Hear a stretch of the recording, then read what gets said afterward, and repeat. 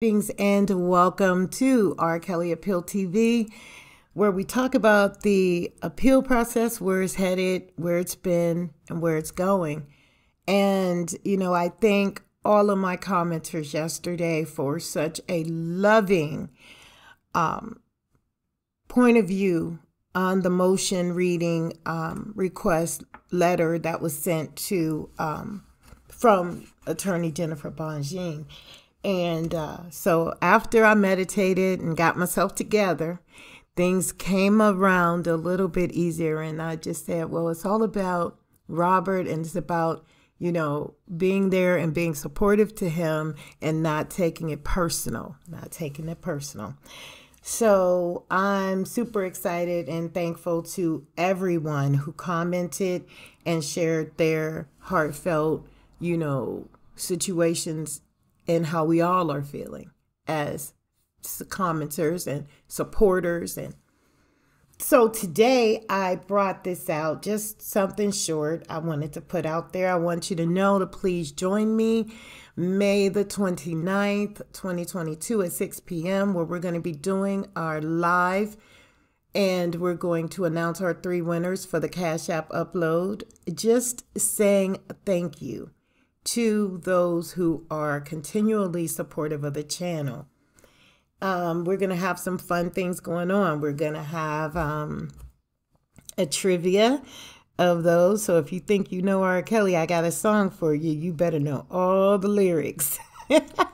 That's a little fun thing we're doing. We're also going to be doing a little quiz on R. Kelly and some other happy things that are going to go on, some conversation that you can really, join in on and give your opinion too, because that's what this channel is all about. Now, I'm also going to share with you a little bit of some video that I didn't even know existed, and I want to share something with you, and I want to get your opinion on it. So let's get into it right about now.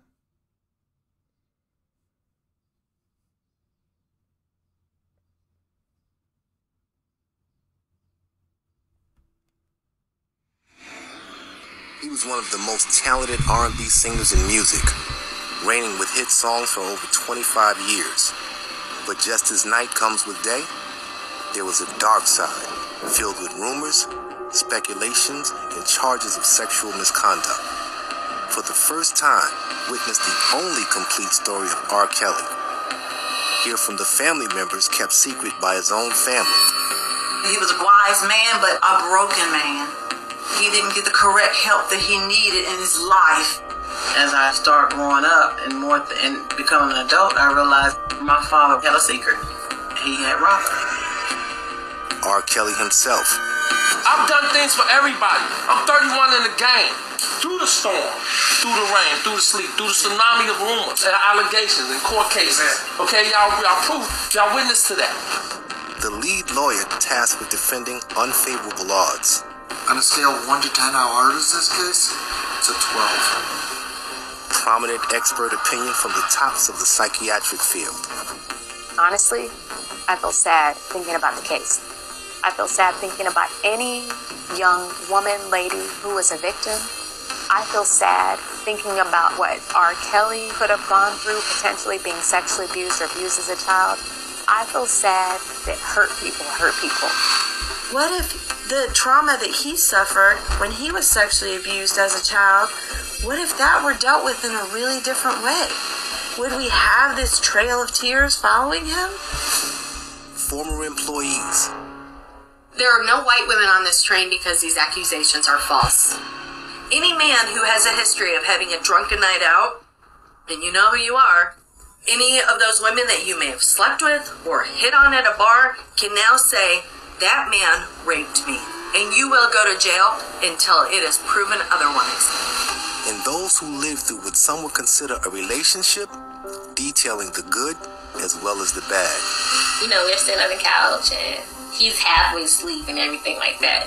He started kissing me and stuff, and just Rob, our last conversation that I had with him in Chicago, you know, he inspired me and told me, Bear, just do what you want, do what makes you happy. He told me to continue to pursue my dreams, pursue whatever I want to pursue. And that's really all that I would be able to do. So don't blame me when the shooting don't stop. When kids are not obeying their parents, or when kids are listening to rap music or R&B music or sexual music that I put out or whatever. Blame the parents. It's not about what the world thought it was about. It was about me getting relationships with my daughter. Don't paint no picture like I have not talked to you guys in over a year because I would call you guys 4 or 5 months at a time. So to believe something like that, so extreme, so bizarre, so outrageous, I just couldn't even fathom my parents believing something as bizarre as that. One of the things that's going to be set by this is precedent. And when you look at a man who's being charged like this, what does that give the ordinary man who's not of stature and don't have the ability to draw resources to have 4 attorneys? And all of a sudden he's made with these allegations. Be set by this is precedent.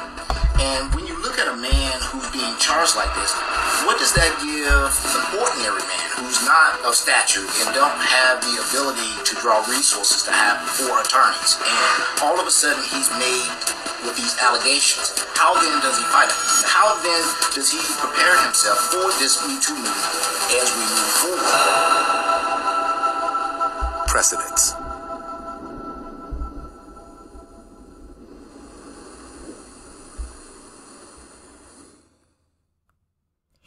Now, many of you know that I talk about the precedence movement in criminal justice courses and classes. And what we stated was that if something takes precedence, this is the law of what it's going to be. This is the square that the law must adhere to in order to either pursue a criminal conviction or a crime in general. So he was right when he said that precedence, that's what it's about. How are we going to get our men to be able to fight when they don't have the funds to, if the Me Too movement criticizes or abuses another individual? And I want to go a little bit deeper into Cassandra and Lisa Kelly. But there was something in that video that stood out to me when the person stated that no white woman has been in the case. So you know the allegation. You know the allegations are false. Well, on one hand, I think that maybe that's a little far stretched because of the fact that maybe he didn't want to go outside of his culture. Some men are like that. They know the rules and the laws that come with dating white women, and some of them just don't want to deal with the headache. So let's not get it twisted here. Maybe the white woman was not, he wasn't attracted to the white woman. And maybe that's another reason why this has gone the way that it has, because there's so much jealousy and envy over the fact that he didn't choose them. You know, how many superstars go to Caucasian women all the time? You have never, ever, ever heard that R. Kelly went that route. So that is something that I wanted to bring up. I also ran into another video. These were given to me in a text yesterday that said that I should share this with you guys. So here's another one, and it's a one from back in the day, but I feel it is prevalent to what has taken place if you look at what's going on right now in the case of Robert Sylvester Kelly. So let's listen to this. Why haven't we heard from R. Kelly himself? Well, it's kind of tough because it's a legal issue as well. You know, for him to speak when his attorneys are telling him to just let them process everything, get everything together. If he speak anyway, then he's going against the people that he's paying, and so it's really hard for him to kind of come out and just speak, you know, about an issue that's this deep, because you figure it's lawsuits and there's all kind of things that's going on behind the scenes that if he speak, it can mess up his money. It can mess up everything. But he's been quiet this entire time. So not only did it mess up his money, pleading the fifth really and truly created this fiasco. I don't know if fighting back could have been better. What's your thoughts? Let's listen. And so right now he just has to follow his attorney's lead, and he got to trust him and trust the process. From your personal relationship with him, how do you think he feels about all this that's going on? Oh, it's killing him. It hurts him because no one wants anybody to think that all this is, because the person that they're describing in this Lifetime thing, this Surviving R. Kelly thing, they describing Satan himself, Lucifer, and that's not who he is. He's far from that, and so it's kind of tough to hear what people are saying about you, and you want to say something because of the street part of you want to just lash out, but the business part of you can't lash out. So he's in a tough situation right now, where he would love to be the one talking, but it's kind of difficult right now to talk when you have 7 or 8 lawyers telling you not to say anything and let them do their job. So he has to trust the process and let them do their job. It's a direct question. Is R. Kelly a child molester? No. Far from it. Have you ever seen him with any girls you know to be underage? No. He's far from a child molester. He's around women, flock to him. He's a celebrity, you know, so you're going to have all kind of people coming at him. But he's not a child molester, and he don't mess with underage girls. Let's play a Torre. What would you consider underage? I consider anything under 18 underage. 17, you kind of fighting the barrel with it, but you know, legally they say 17 is illegal, but I haven't even seen that. Why do you think it's so many women coming after him in these stories? Oh, it's easy. It's a ching check. You know, right now you can just say that he bumped you. Now that is coming straight from R. Kelly's manager speaking on his court case. Who was his manager? Can anybody post that in the live chat or the comment box? As far as the manager was concerned, who this guy is right here.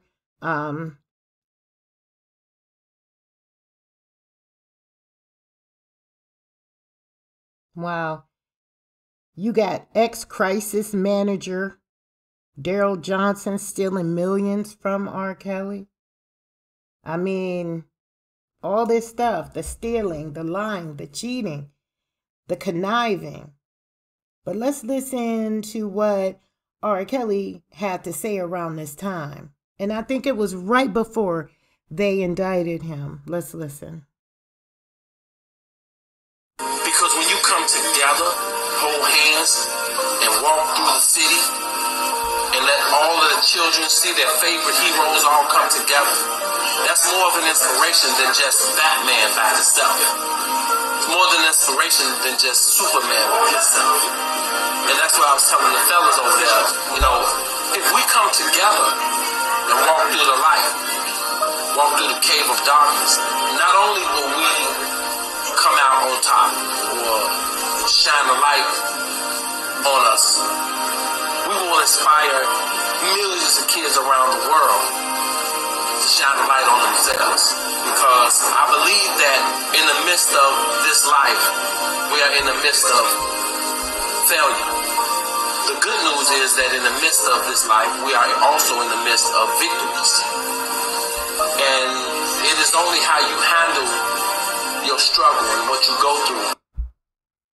So that was coming out 3 years ago, that R. Kelly was in the midst of talking about putting the nonprofits together. So I just wanted to share that with you today and get on and give you a small bit of hope, because I know that it was very heavy yesterday with the segment that we did relating to the letter to Bonjean. But that's the only way that R. Kelly is going to actually be able to support himself. They've shut him down and muted him down so much until the way that Attorney Bonjean had to do it was more or less say, listen, we have to allow him to express himself in satisfying his own sentencing, to work within that. And her as his attorney being able to work through that. And it's really sad because most, like Stephen Greenberg just said, this was a lot. It was too much for him to handle. And yeah, when the money's gone, then the representation is gone. I thought that there was a statement to where you are supporting your client as much as you can. And that's what she's doing as well. Who's paying her right now? Some people are saying Bill Cosby. I don't know. I don't believe in the whole gossip hype of it. Unless Bill Cosby comes out and says, yes, I'm paying for this, then, what? Anyone can say anything. But the reality of this is just, that this timeline and the mitigation expert testimony and not being able to get in there and do what he needed to do for his own sentencing opportunity to save himself, that's wrong, you guys. It's wrong. But that's something that was yesterday. So yeah, I'm just hopping on to say, come on and join me Sunday at 6 p.m. so we can determine our 3 winners for the Cash App upload. I know $25 isn't a lot. However, it is something that I'm choosing to do for my top YouTubers, commenters, and supporters of the R. Kelly Appeal TV channel. And we thank you and appreciate you for just giving us the love that's needed all around the world, because many people watch this channel, and when they look at what could be going on, what is going on, and why it's going on, it's R. Kelly is still bringing people together in the backyard parties, you know what I mean?